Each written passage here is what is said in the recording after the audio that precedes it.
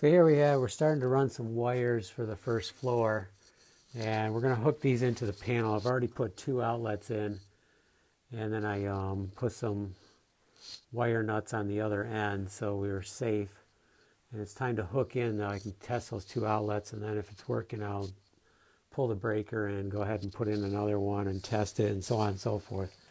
That way I get feedback right away. I've already put in, in one case I put in 20 some lights and then went to turn it on and there was a short because of the wires being jammed in the box. Luckily it was the box I figured, but it still took me several days to figure it out.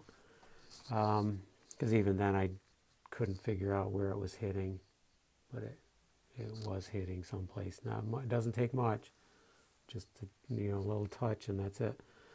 So the key thing is here, we always keep the, and I don't know if this is mandatory, but you have the white and the ground. Those bars are connected, but we keep all the whites on one side, and we keep all the grounds on the other side. I don't know if you can see that.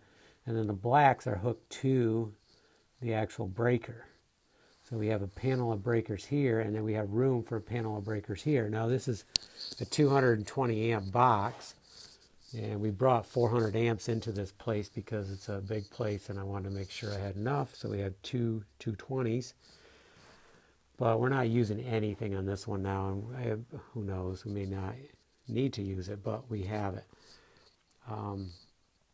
We are going to feed to another outbuilding too here, but so we are going to draw off 100 and then go from there. So we are going to be sucking up some. So we probably will be diving into the other panel, but for now we don't need to. So the key is we've got to be very careful. Everything's hot in here. You can't touch anything. You got to be extremely careful. If you're uncomfortable, have an electrician do it. It really needs to be done carefully. And the key thing with wiring in my opinion, is keep things labeled. Know where things are, know where things go, keep everything organized, be very meticulous and careful. So now it's time to get going on it.